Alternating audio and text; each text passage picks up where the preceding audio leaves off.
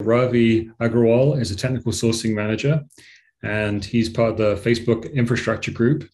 And in Ravi's role, he's responsible for driving advanced packaging architectures and Foundry for both networking and AI/ML compute applications to meet Facebook future workloads. He's driving the Chiplet business workstream in the open domain specific architecture subproject within the Open Compute project. And he's working with ecosystem partners to enable Chiplet Marketplace.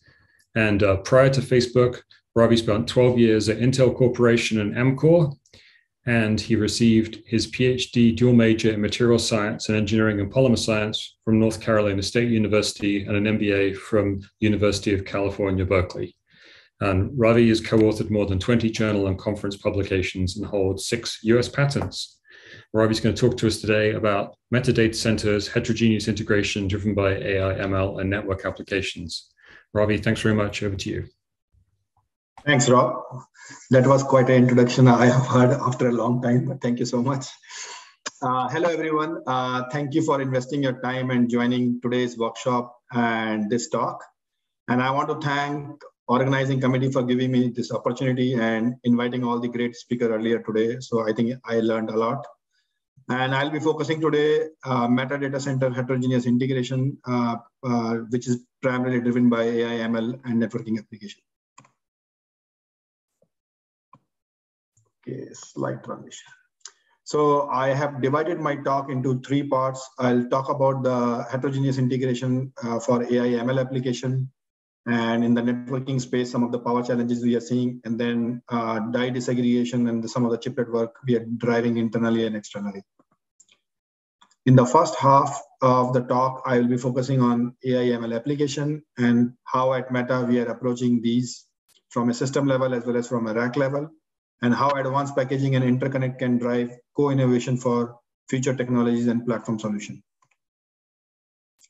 This is a view of a typical metadata center, which place to house all compute, storage, memory, and AI ML and video accelerator, which are all connected together with a network. So here we are showing types of workload Meta deal with and their relative importance. Ranking and recommendation is most important workload. That's how we recommend to users when they interact with family of Meta products.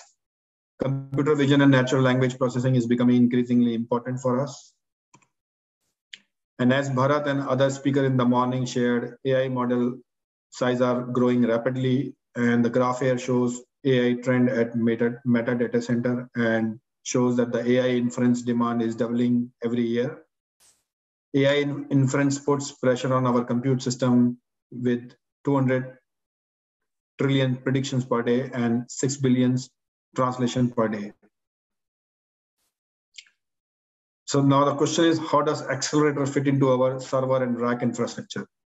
So schematic here shows accelerator system level view where general purpose server infrastructure is shown on the left-hand side of the slide, and where multiple CPUs are connected with each other through network. This is a key piece of our infrastructure.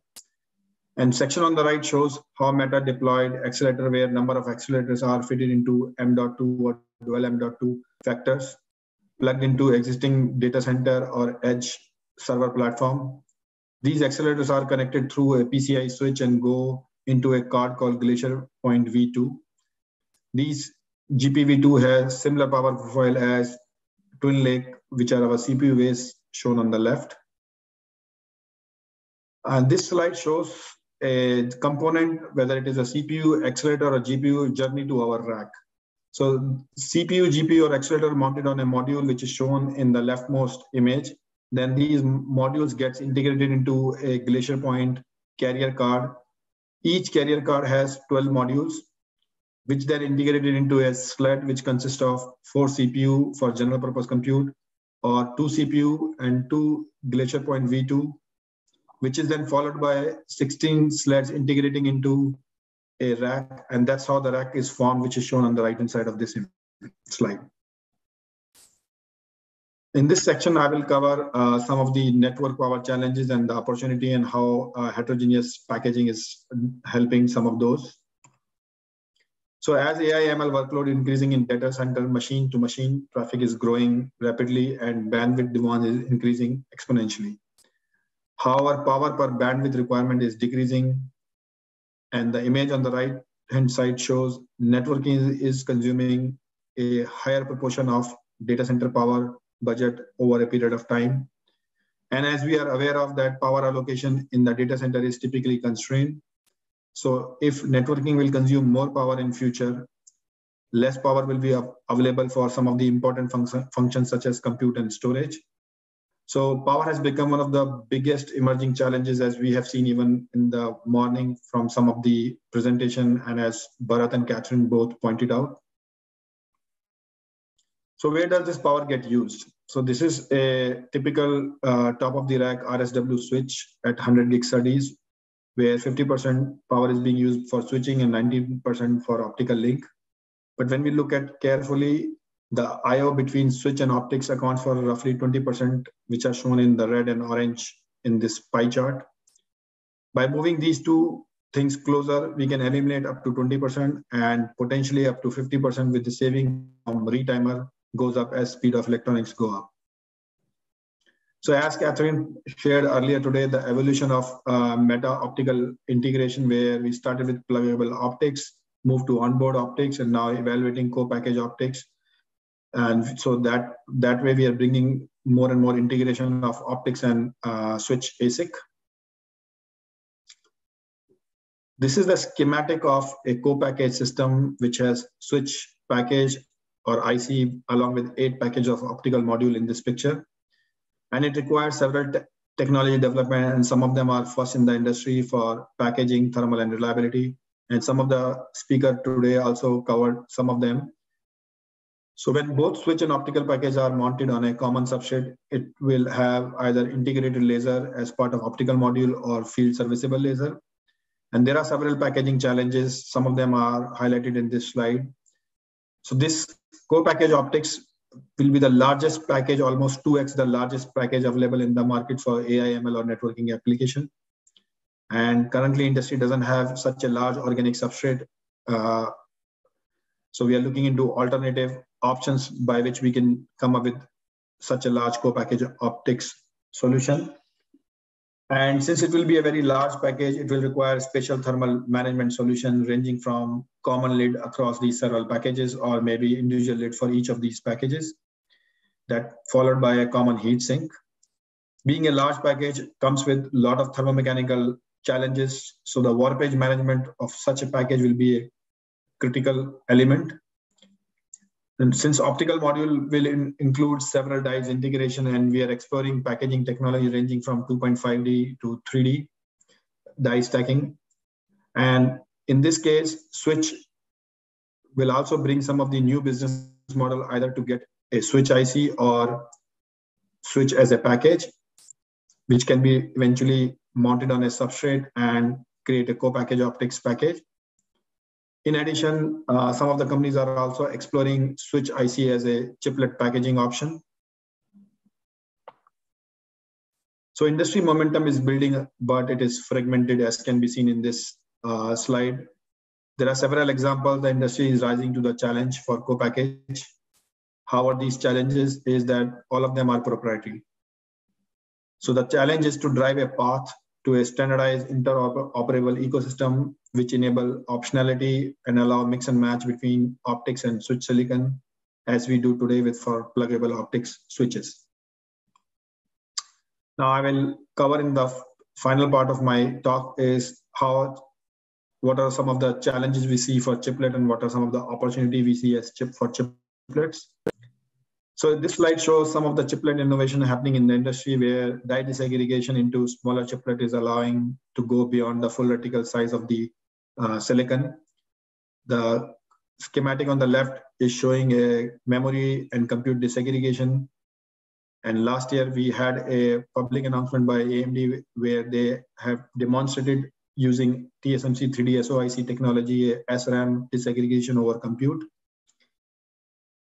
The figure, the schematic in the center shows disaggregation of compute chiplet by allowing system level optimization of designing a system in which compute will go to the advanced node and memory and IO can be in the lagging node. This approach is being already commercialized by AMD in their EPIC chip, and this delivers not only performance, but at the same time optimize the cost by mixing the silicon node. The schematic on the right shows system level disaggregation where chiplets can be used to disaggregate between compute or compute and memory or memory to memory. And we have seen an example from Intel where disaggregation is proposed using silicon photonics chiplet along with compute and graphics chiplet.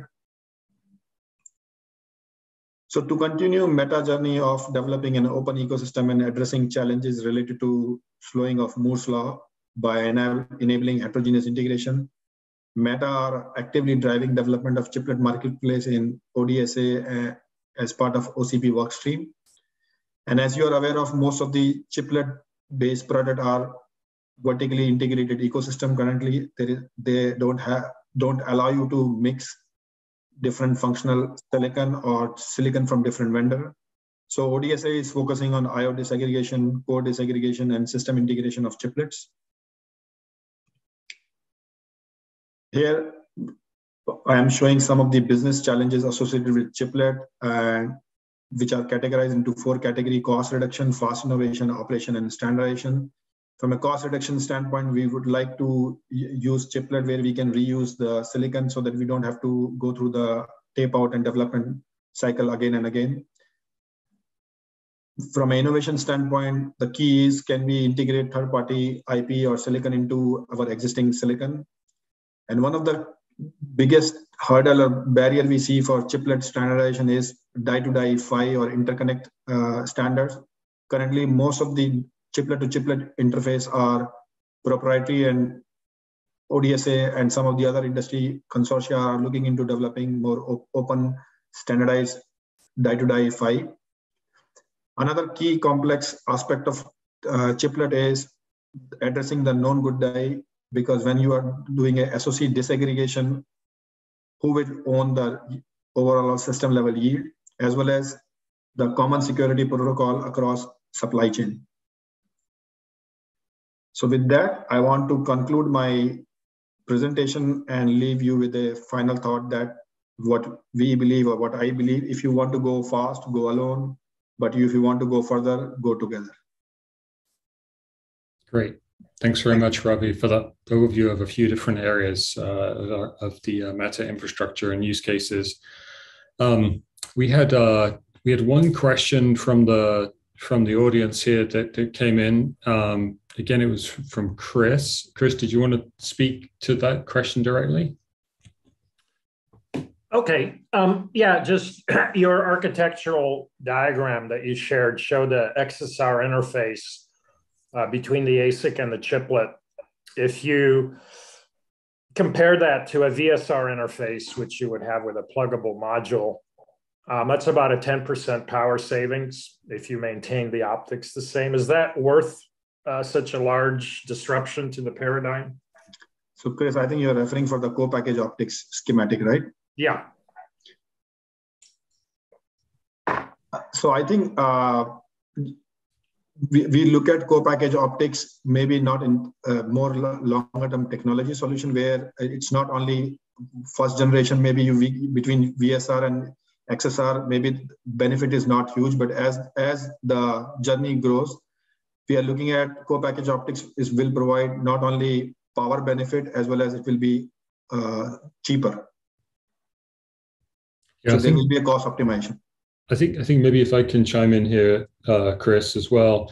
I think it depends what you're comparing to what, right? Because I mean, if you're comparing a purpose-built VSR interface to XSR, you're right, it's about 10%. But as you know, in many cases, because of generality of the SerDes technologies and reuse of IP blocks, you may not be using a purpose-built XSR interface on either the switch or on the optics PHY. So I think, as Ravi mentioned, this is a step along the road, and the increased density, easier deployment, and overall direction to bring optics close to silicon is kind of the direction that we're leading in this area. Thank you. Yeah. And I had another question from the chat, Ravi. The question is, you mentioned 2x the largest package size today. Are you talking about greater than 150 by 150 millimeters? There are a lot of presentation has been shared by ecosystem partner in OIF, and yes, some of them are going all the way to 150 by 150 and larger.